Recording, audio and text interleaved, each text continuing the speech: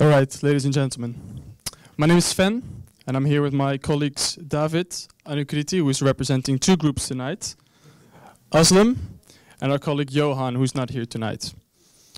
And I would like to introduce you to a situation that's here on this picture.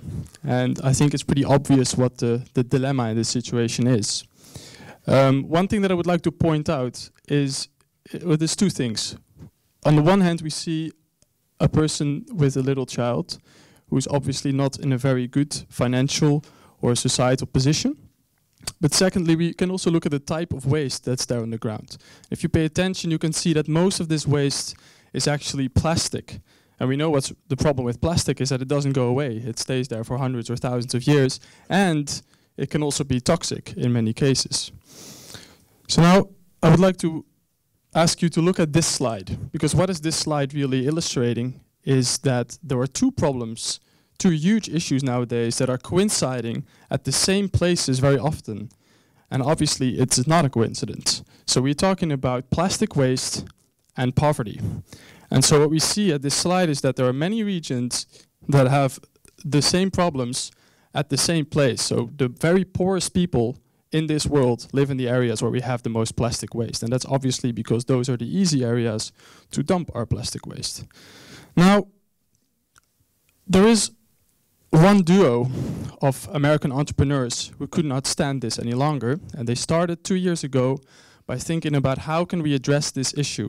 And before I go into any detail, I want you to know that this is a business model that's still being developed. So a lot of the information that I'm going to present to you is information that is not completely implemented. There will be a lot of quantitative data missing. So please bear with me, because we still believe that this is a very good business model, both in an economic sense, in a social sense, and in an environmental sense. So the question that they asked is that how can we get rid of this waste in a way that also alleviates these people out of poverty? And they said, well, the problem is that people consider this waste as waste. So what can we do to ensure that this waste is becoming so valuable in people's perception that it becomes too valuable to throw away? And so their idea is the social plastic movement, where social plastic basically is the idea of creating plastic in communities that is too valuable to throw away and turns into a currency.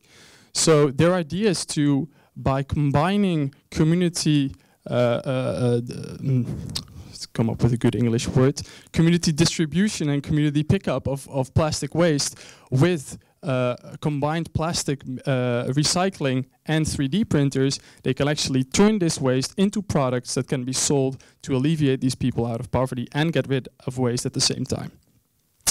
So let's look at how this then works in practice. So we have a plastic bank local point, or a local collection and production point.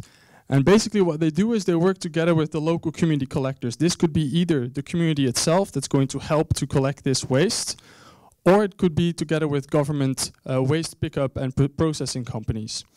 So they will get the waste to the plastic bank site. The plastic bank then offers the production capabilities in the form of the recycling machines and the 3D printer that they have developed themselves. It's a patented 3D printer technology that can work with this type of plastic.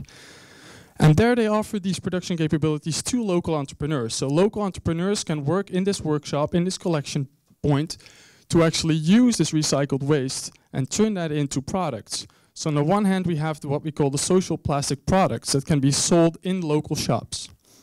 And you can think about, for example, iPhone covers or any type of product that will be able to sell in that local community that is relatively affordable, but still generates them a revenue. On the other hand, we have the basic needs products. So a portion of the production is actually going to go back to the local community in the form of, for example, rooftops. We can think of anything having to do with sanitation, anything having to do with improving their living conditions. So these will be either free of charge or at a very low fee. Then the second stream is, and this is probably the largest stream based on our analysis, is the social plastic that cannot be used for 3D printing, simply because if you look at this process, what is going to be the bottleneck is the 3D printer, because it's usually quite slow. So there will be a lot of this recycled plastic material that has to be sold in a way.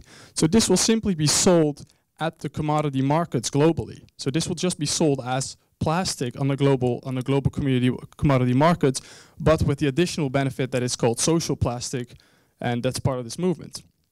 And then these industrial producers then can sell these social plastic products, or the products that they make out of this recycled plastic, to Western consumers. Now we have two key elements here that are very important to make this model work. One is to educate and create awareness in the local communities. So why would people actually start helping out in this field if they see the benefits only at a later stage? And secondly, we have the two key resources, so the mixed plastic recycling technology and the 3D printer. Then if you look at the revenue streams, we have basically two main revenue streams. One is the sale of the social plastic at the commodity markets to the industrial producers, which would be the largest part of Plastic Bank's revenues, and the other one is the sale of the social plastic products via the local shops. Now let's look at the value proposition. So we have identified 4 groups of players that we are offering value to, and they're basically either at the local or at the global level. So on the local level, we have the community that basically gets their waste cleaned up and they get access to basic needs goods. At the same time, this is for them either free access or at a very low price, and this is according to a principle that we have invented called delayed collaborative consumption. So basically you collaborate to create consumption by, in the first step, the community participates to collect the waste, and in the second step they get the basic needs products back. And finally, if you look at the reference offer, basically you can either not clean it up, which is a problem that we've just established, or you have waste management companies, which in these areas typically are very expensive and they're not very well at doing their job, or you have individual collection efforts. Then if you look at entrepreneurs, there is another, the perceived value to them is obviously they have access to these production means, so to the 3D printers, through the mixed recycling technology that they otherwise wouldn't have. That will be relatively cheap or even free for them, because that's not the key source of revenues for Plastic Bank, so they can offer it very cheaply to them. And the reference offer would be either to work with their own technologies, which is not near as good as the 3D printers, or to use other materials rather than plastic. Then if you look at the industrial producers that can buy the social plastic at the commodity markets globally, they have a differentiated product. So they don't buy normal plastic that they would otherwise buy at the commodity market. They buy social plastic, which has, of course, additional differentiating value. And they can claim that they do something to reduce the environmental impact of their product. So they purchase it at market price, so there's no difference there compared to normal plastic. The reference offer is either they could produce it themselves or they could purchase regular plastic. And then if you finally look at the consumers in the Western world or in developed countries, they get access to social plastic products. So for the people that care about these things, they will have a product available to them that they can actually buy that looks a lot better than the normal plastic story. And they can claim that they contribute to the improvement of environmental and social position in the situation in these countries. Now, there's not a significant price difference for them. If these products would be actually exported from the local situation where the waste is gathered, it might actually be even cheaper for them. And the reference offer is to either buy like their everyday regular plastic products or conventionally recycled plastic, which obviously doesn't have the same story and differentiated value to it. So then we can, of course, say, well, to most of these players, we're really offering a game-changing value proposition. So we're offering more value for a lower price or for the same price compared to the reference offer that's out there.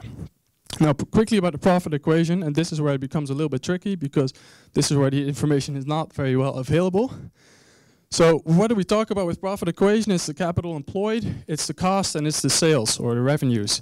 Well, in this case, what we can say about the capital employed, most of the cost is going to come from the location, so the site, the recycling machines and the 3D printers, and maybe to a certain extent the collection efforts or collection bins or collection wagons or whatever they use. In terms of cost, the most of the cost is probably going to be in HR and the recycling efforts and energy costs that are involved there. And the sales is either going to come from the plastic products or the plastic materials on the global commodity markets. Now, I'll quickly give you an idea of how this business model can scale up in terms of revenues. So if we just look at Lima, Peru, where the first site is going to be set up, we take the daily plastic waste volumes in Lima. 30% of this is currently collected. So let's say we can get 10% of that, so we get 3% of what's being collected. With that, multiplying that by the price per kilo of plastic on the global commodity market currently, which is about €2.20 per kilo, we have $12 million revenue per year. Well, of course, this is a stylized example, but this shows you that even at a very low collection volume, this is still a very profitable business model, at least in terms of revenues, and taking into account that the costs are just mostly related to several capital elements. This could be a very profitable business model. So, tying it all together, do we have a triple bottom line? We believe we do. So we address the bottom of the pyramid, we address poverty, we try to get rid of plastic waste, which is a huge issue in these regions.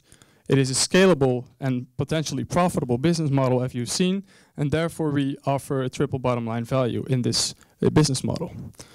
So, of course, because I'm going to do the work for you now, there are some critical questions to be asked. And we basically had 4 questions. First of all, does Plastic Bank really address the issue with this business model in the way they do it?